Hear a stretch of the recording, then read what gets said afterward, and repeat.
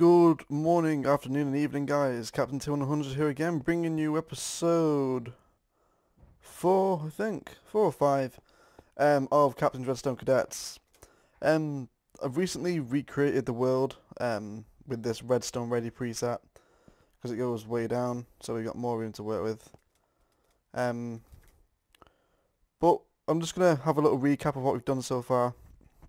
So we started off the first episode with what is redstone and how it works. It's just simple stuff. Then we went on to repeaters, and we also covered inverters as well, so it's pretty simple. And then the last episode we covered piston doors. Excuse me. We covered piston doors, and now this episode we're going to cover how to get rid of all this, because obviously you don't want this as you're walking through the door. You don't want to see this. So let's recreate the piston setup. So let's do it here. So we talked last time, that's not right. So obviously now this is going to get pushed out to here. See what them there. And there you go. So they're going to close and create our door. We also talked about last time about how when blocks are powered, it powers any adjacent blocks. So this is why the bottom piston is getting powered. Anyway, yeah. So this is the basic version that's not been neatened up in any way. So now we're going to neaten it up. So you want pressure plates. These can be wooden or stone. It doesn't matter. Whatever cosmetic appeal you want for your base. Just delete this for a second. So I'm gonna dig out a little area here just for the sake. Now this is gonna be on a much bigger scale. You can compact it a lot more into the design, but for the sake of the tutorial, I'm actually gonna just make the area a little bit bigger, just so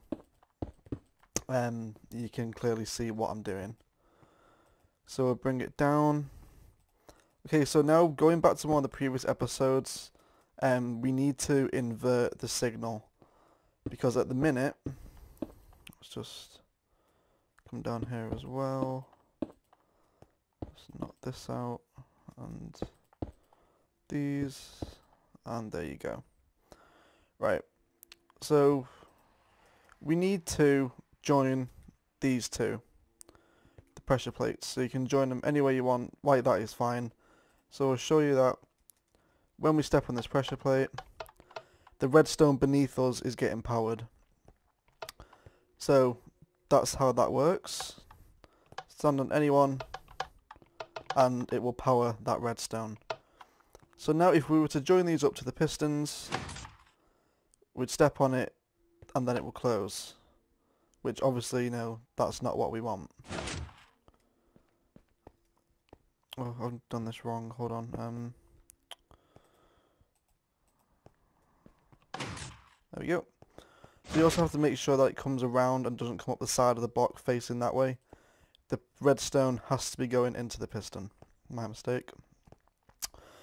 But obviously now, this is a problem. So let me fix this side too. So whatever pressure plate you stand on now, it's going to shut the door, which is a problem. So what we need to happen is this signal needs to be inverted. So for this, we remember from the previous episode that we need to create an inverter, which is simple as that. I mean, you can do it both sides and do it one, but you can kill two birds with one stone. So just invert the signal here, bring the redstone up to it, and now, there you go. You can see that the doors are shut when there's no signal being applied to the pressure plate. Step on them, they both open, go through, and shut. So now if we just get some sandstone back out, just get rid of that. So you can see if we cover all this up, just come around. Now you do have to bear in mind as well, also make sure you don't cut the signal off. by doing that, see that breaks the signal, so don't break that off. What you can actually do is just rearrange this, but at the end, like, also as well, bear in mind that this block here that's above the torch will be powered, so if you plan on putting any other redstone around it, then you have to bear in mind that that block will always be powered, so that could interfere with any other circuits that you're going to put near. Now obviously, you know, this is still pretty exposed, but piston doors, you always have walls next to them. So if we do this, you see, no, because this is going to be, you know, in a cave or inside a base, so all this will be like encapsulated within, you know, a wall which you build. So as you're walking up to it, let's just finish this, give it a bit of a peel. So, you know, as you're walking up, all you can see is 2 pressure plates.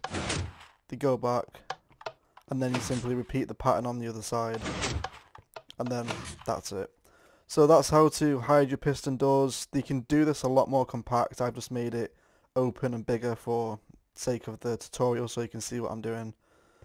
So thanks for watching, guys. Give it a try.